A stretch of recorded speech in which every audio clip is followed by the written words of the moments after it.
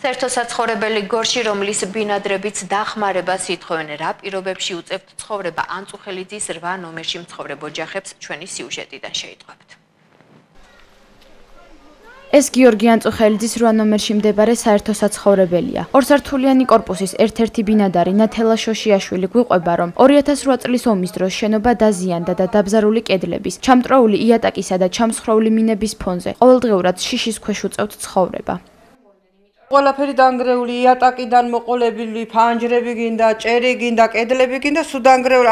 ამ სახში თუ შეიძლება ცხოვრება, აი რომელიმე თუ იცხოვრებს, მითხრან და არაფერს არ მოვითხოვ. მეც ვიცხოვრებ. სახი ფათოა, მაგრამ თქვენ თვითონ ხო ხედავთ როგორ არის ჭერი. შეიძლება 1 საათი, 2 საათი დღესა ხვალა ჩამოინგრეს, რაღაცა მოხდეს.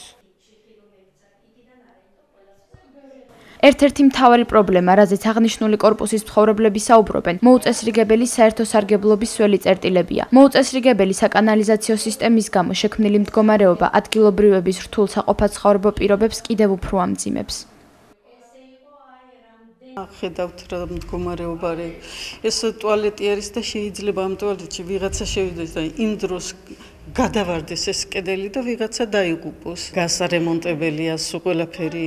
ამ ბინაში ახლა თუ აი მართლა აი მთავრობა მაგრამ მოგხედა და ცოტა რაღაცად მაინც არის იმას ეხნა შეიძლება სულაც დაინგრეს ოთახებიც. ტუალეტები გავაკეთებინე, მართლა ხარისხენად არ გააკეთეს, მაგრამ რო ჩაიბარეს, ვინ ჩაიბარა იმას უნდა ენახა და მოეთხოვა პასუხი, მაგრამ არა. მაგრამ ასე იყო თუ ისე იყო, მაინც გამოიცვალა. ხო, ეხლა არის აი მინგრეული, მონგრეული ყველაფერი, არაფერი არ ვარგა. გორის მერიაში მოსახლეობას პრობლემების მოსაგვარებლად თანადაფინანსების პროგრამით სარგებლობას თავაზობენ. თავზარაშვილის უწყებაში პროცედურებს განმარტავენ.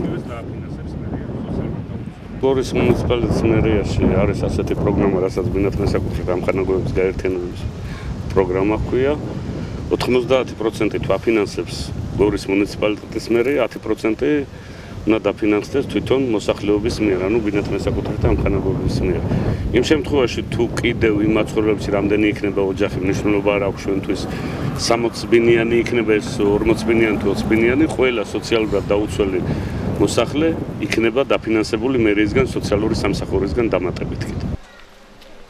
ანწუხელიძის ქუჩაზე მდებარე ავარიული კორპუსის ბინადრებს, გარდა იმისა, რომ ცხოვრება დაზიანებულ კორპუსში უწევთ, ბოლო 3 კვირის განმავლობაში არ მიეწოდებათ სასმელი წყალი. ამ დრომდე არ მომხდარა საერთო საცხოვრებლის გაზიფიცირება. დაზიანებული სადენების გამო არ მიეწოდებათ ელექტროენერგია. ასევე მოუწესრიგებელია სანიაღვრე სისტემა.